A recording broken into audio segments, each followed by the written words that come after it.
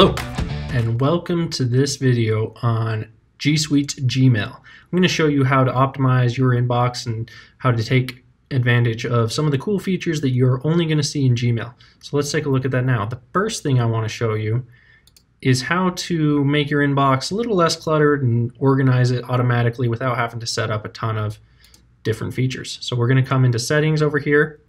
We're going to choose inbox, and then I'm going to choose inbox type. I'm going to set that to priority inbox, and you'll see, all right, it's going to break my mail up into important and unread, starred, and everything else. So important is going to be anything that's emailed to me or someone who I talk to on a regular basis.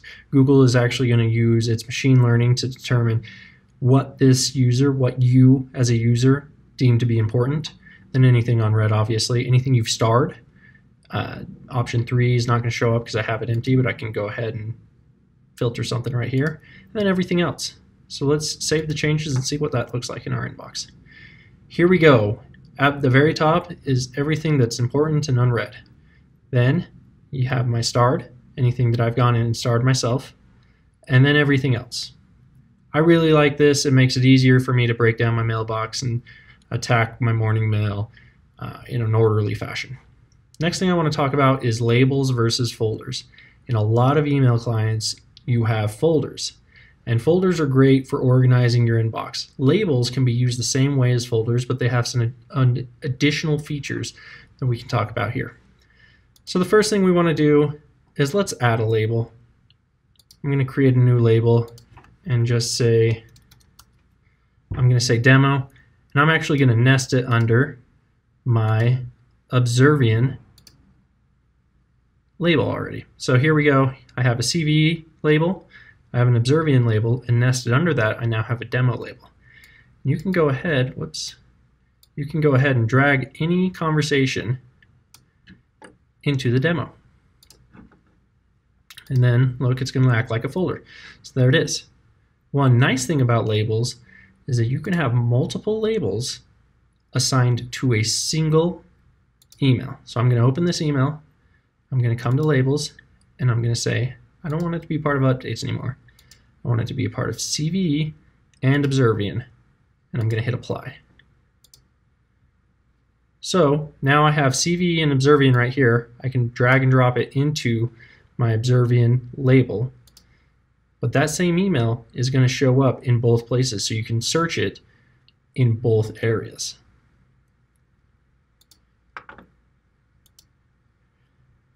Now, while we're here, let's look at creating mail filters.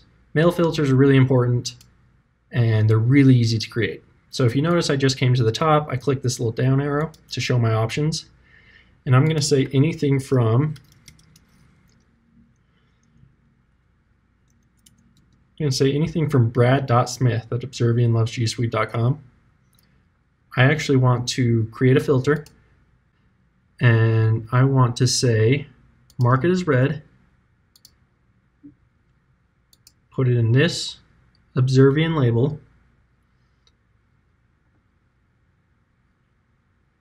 and that's it. That's all I'm going to do. I'm going to create that filter. Easy as that. We created a filter. Now anytime Brad emails me, it's going to mark it as read, and it's going to just come straight to my Observian label right here. Let's take a look at some of the other important settings that we can look at in G Suite. So I'm going to click my gear icon again. I'm going to come to settings, and I am going to scroll down until I see signatures. Here's where you add a signature. I'm going to just say best. And I've added that signature, and I can also turn on a vacation responder. So I'm going to change the dates here to say through the 7th. I'm going to say out of office, but my vacation responder is on. So now I'm going to save my changes, and automatically when those dates come, my vacation responder will turn on for me. And so I'm not going to have to go manage that again. I'm not going to have to look at any of that.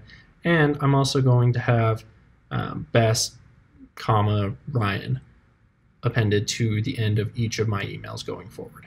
So it's super easy to set those things up. And then I also want to look at desktop notifications. So let's go back into our settings. If we come to in general again, we're going to say desktop notifications, new mail notifications on. So this will say anytime you get an email but you're not necessarily in your inbox, go ahead and let me know and I'll take a look at it right then. You can turn that on. I have it off right now, but a lot of people like to see when they have mail come in, even if they're not in Chrome or in their Gmail account right then. I didn't make any changes, so I'm not going to hit save, but that's how you turn on desktop notifications. Last thing I want to take a look at is simply how to use the compose function, how to send emails. Very easy. At the top left here, we're going to select compose. You can see there's the signature I made. I'm going to add Brad. There we go, Brad Smith at Observian.com. Just going to say hi. We'll just say test.